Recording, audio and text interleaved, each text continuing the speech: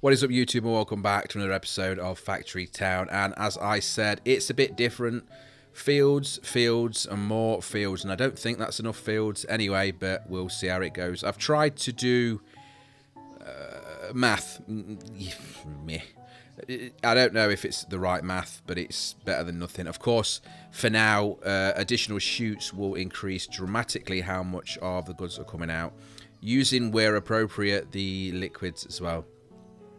So you can see I have got farms that, I say farms, yeah, farms, that are going into the food processing plants, then individually into their retrospective pastures, and from there into the kitchens. I'm going to have multiple kitchens now, as the comments were mentioned, and thank you very much once again for that. You get the kitchen doing the first step and another kitchen doing the second step, and it's much cleaner. Now, what you can see there as well on that left-hand side, there is a small, not fully functioning, but small cotton field as well. That, of course, is producing the cloth for the cheese. So it's got its own cloth production for the kitchen and the cheese, and then the milk, of course, comes from there. Three pastures are creating manure, or fertilizer as it's called, at the minute. Of course, the last one being also for milk, but that is done via the pipes. Once again, thank you to the viewer for letting me know about that. It also works for all the drinks as well, which is a game changer and should mean that the surface stays a lot cleaner moving forward. Now, unfortunately, the sound when I was playing, my software that I use to record has been updated, and for some reason the update made it default to muting everything, so the game sound is missing for a little bit. So I have put in some background music automatically for the video, so it's not just me and nothing. Apologies for the sound effects missing on that, and it shouldn't hopefully last for too long. Now, the idea obviously is to provide them with the best foods you can. Of course, the cheesy chicken sandwich is the thing we've already achieved, but they also will accept the raw materials as well, and the bits up until that. So I want to try and do a bit of everything. So you can see I'm chucking a kitchen in now in between. This kitchen is going to cook that bread, cooked chicken and cheese into the sandwiches. But I would also like to have enough stock that I can send the bread, chicken and the cheese separately to the shop to be sold. Of course, that's not going to work because the sandwiches needs to be sold at the tavern, not the the market. But also, I want to be able to send them the flour, the milk, and the raw chicken, along with raw beef, raw eggs, etc. Because they can use it all, and all of it adds to their happiness, which is what we're after, right? We need to get that pushed up so we can increase the population, so we can do more and win the game. Just rearranging this, because what I'm trying to do is push the goods as I've just done, but this time exactly the same, but in a straight line towards the tavern. That way it should help us move the sandwiches in. From here, I'm then going to have to try and think of a way of making the overflow of the goods, if there is any, to the market itself. Now, the flour that's coming in for the bread actually is pretty poor. I want that to be full all the time, and this is where this episode, or the coming episodes, significantly increase the production lines, because I don't like seeing gaps on the belts, especially a chute.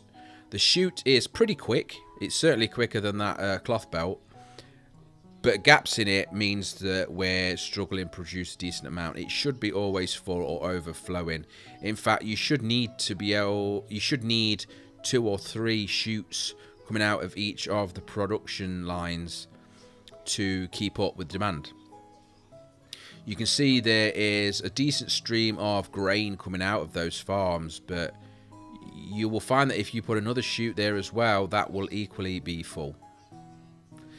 Now, in the meantime, we need to grow more, so we are growing more grain to make sure that we have enough flour to give us enough bread so that we can sell all of the individual products to the civilization in all of their forms. It doesn't pay you, strangely, to just give them the best form. As I said, you have to give them all variants of that, and that's what we're going to do. So this field is going to go into its own food processing plant. So each one gets its own there, which should, well, it will double the grain production, obviously, and therefore double the flour production. But again, remember that multiple shoots will work as well. Now, we also need to keep an eye on the fertilizer that's coming through. You can see that is being used up quite quickly. We do only have those 3 pastures producing that, 2 of which are just making the fertilizer, the third one being a byproduct of the cows producing milk. Now, because the cloth is in such low demand, as in cloth to cotton to cloth and then cloth to cheese, as you can see, it's backing up. The excess I'm just throwing into the general store and selling it directly as raw cotton wool to the it's cotton, yeah, it's cotton, to the people, and that's giving us some extra cash, right? Red coins, because it's general store, it's goods, not food. But it's not diminishing the cloth, it's not diminishing the cheese, so we are benefiting from it, and that's what you need to keep an eye on, right? This thing's broke because when I put it down, it was next to a berry bush, so it thinks it's a berry forester. Me switching the trigger there and making it work to forester and then turning it up to 10 people. There you go. We now have 2 functioning forestries, which we're going to have a lot of wood for a very, very, very long time. Now, mines are something that we need to get in. They are much more beneficial for all of the resources, as you can see, but we're missing a vital ingredient to build them, and that is pickaxes. It requires 10 pickaxes per mine. So what I'm going to do now is rip this down a little bit and actually get some pickaxes made and stored. Not sold, just stored. Then we can start building mines. It means then that all of these areas where we've got people collecting the iron ore, coal, stone, not gold or anything like that yet, but we will get there. You just put a mine next to it, put people in that, and it's much, much more efficient and a lot faster. It still does use the resources. They're not infinite, to my knowledge, but it's definitely better than using random people that keep walking into each other, because they're not the smartest things, to be honest. They remind me of nuggets. I don't know if anybody of you have ever played the game. I've played it on my channel quite a lot, called the Universe Sim. The characters in there are called nuggets. They are basically a head, not quite attached to a body, with no arms and legs. Well, yeah, these guys look the same. So maybe the nuggets have transferred from the Universe Sim game into Factory Town. Who knows? So after ripping out quite a lot of the old stone masonry that was happening over here, because I'm prepping for the mines, I've just got, because we had so much wood, I've thrown in a lumber mill next to this general store, and this lumber mill now is going to turn the wood into wooden planks. The wooden planks then can be sold at the general store as well. So that is a crap ton more red coins we're going to get in. As you can see, it is running immediately, the lumber mill. Now I'm using 3 outputs for the lumber mill in order to keep up with the demand, to throw that planks into the general store to be sold to the civilization, and making them very happy. You're not getting much for it in terms of score. It looks like one red coin per, but it all adds up, and it's a byproduct, isn't it? We already have too much wood, so if it's stagnant and we're making nothing, we're better off making 1 coin per, as long as it doesn't hinder any of the other buildings or produce that we're trying to create. So that's what I'm trying to do it here. You go for, I'm aiming for a goal of a product, making that product, and if there is extra, I will then throw that at something else. I'm sure there's more efficient ways of doing it, but that's how I like to play it anyway, so there we are. This is a stonemason, and I'm going to throw in a load of different random people, as you can see, because we're not able to get the mines yet. They're going to put some stone into there. The stone will then get pressed into stone slabs through a stonemason, and hopefully we'll be able to get that over that chute into that same general store and get even more red coins, just like that. So now that will be another couple of coins. I think they're maybe 2 coins each. Can't remember off the top of my head, but there's certainly some red coins available from there. There might be 1 actually. It looks like, it does look like 1. Never mind. But again, it's still more red coins, and red coins are used for leveling lands and doing all that sort of stuff. And that is going to be definitely something I'm interested in, because I'm not bothered about building on slopes and steeps and hills. I'd rather just flatten the whole ground and build on a nice flat surface. Okay, so with the next farm along that row that I placed in, it is going to be a herb farm. This farm then will throw the herbs directly into 2 things actually, but the first one is going to be for making the next level of research. So there is the natural research, or the nature research, which requires herbs and books. There is also the engineering research, which requires I believe it's iron ingots and books. So for the nature research, which is the research depicted by the tree on the icons up there in the top left hand corner, books obviously is the original starting research. The orange cog is for the engineering research, the tree is for the nature research, and we of course need to do that. Now I'm just jumping back over here to make sure these are flowing better. I don't mind stuff backing up if it's a resource that we need, i.e. is the fertilizer at the minute. But I want to make sure that the cheese, the cows are getting everything they can so that we don't run out of milk. Over there to the right as well, you can see finally that other field is running for the wheat, or grain, sorry. So both of those are now producing the flour as well. Still a very empty chute.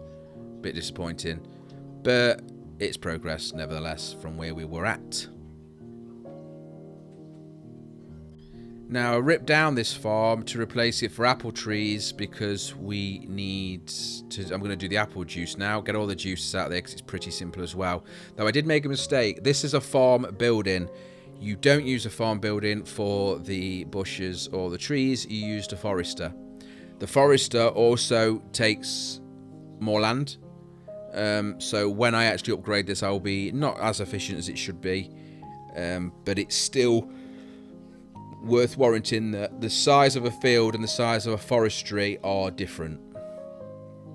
Now I'm a bit confused because at the minute I'm still not worked out that you don't use a farm to harvest trees, you use the forester to harvest trees. And issues with water on the residents and a few other things actually, but mainly the residents, to make sure everybody always has water. I've now moved the water towers, the wells, over to a water source, which means they're more efficient. And then I did this random pattern. It looks pretty. I don't know if it's any good.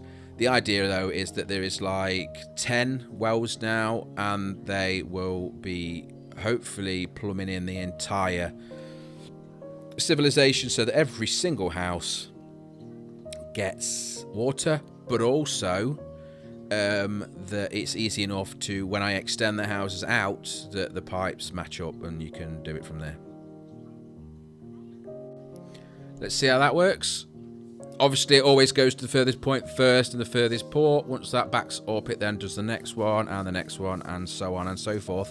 Now with the amount of wells we've got, the water shouldn't run out anytime soon. It's also pushing into this lumber mill workshop, to make paper, because we need paper to make the books with the leather or cloth, but obviously we're going to go for cloth, and then we add that to the medicine, which you can see coming in there on that chute.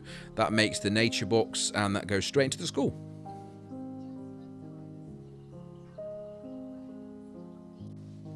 And there you go. I've replaced the farm for the forester now, so it's actually working as planned. But you can see there is a few gaps where the trees can still be planted over the farm because the forestry is bigger than a farm. Also, it doesn't appear that they need the fertilizer as well, which is good. Tree planters, of course, increase efficiency. It's not a fixed thing though. So we have a kitchen set up here, and this kitchen's job is simple. It's going to take any of the berries or apples and pears, oh my, in, and turn them into a juice. Then underground I will pipe in the pipes to move that. I think there's pears, apples, yes, berries. I think that's all of them. But you can see there's already berry juice being exported there. Just need to wait to see. I'm not sure why I'm confused here. Obviously can't figure out why there's no apple juice coming out. Probably not turned it on.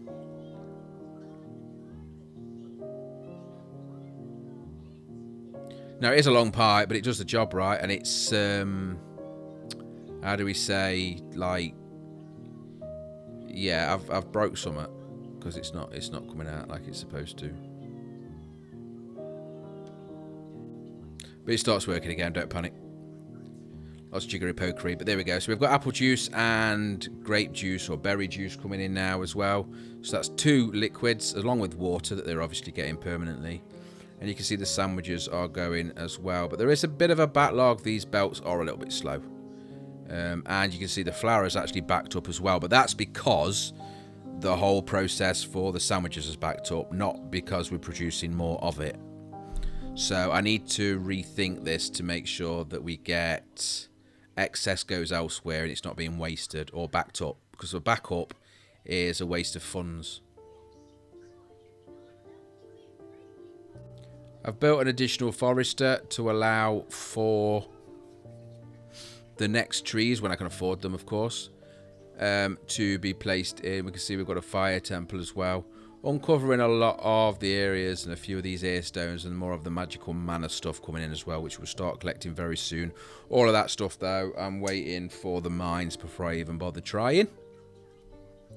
And then they go into a temple to do various different things and make more end game resources or artifacts. For now, I'm looking, what we got? 283 out of 306 population. We are capped.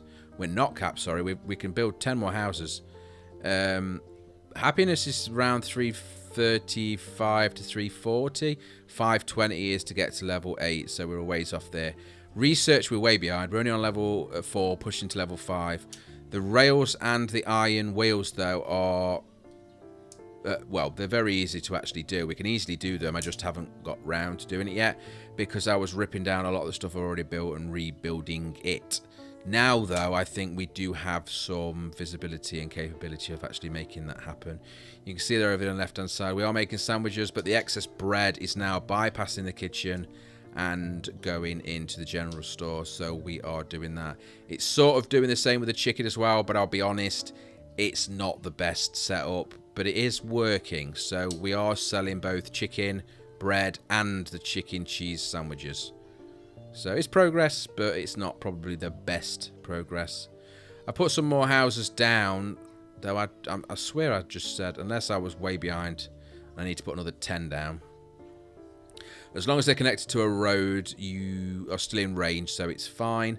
Of all of the shops, schools, and what's it called, the town hall type thing.